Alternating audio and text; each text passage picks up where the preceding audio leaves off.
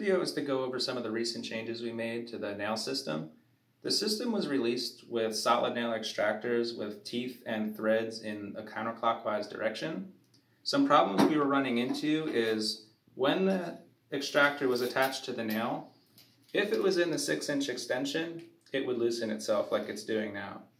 To combat this, we just reversed the threads and the trephine teeth.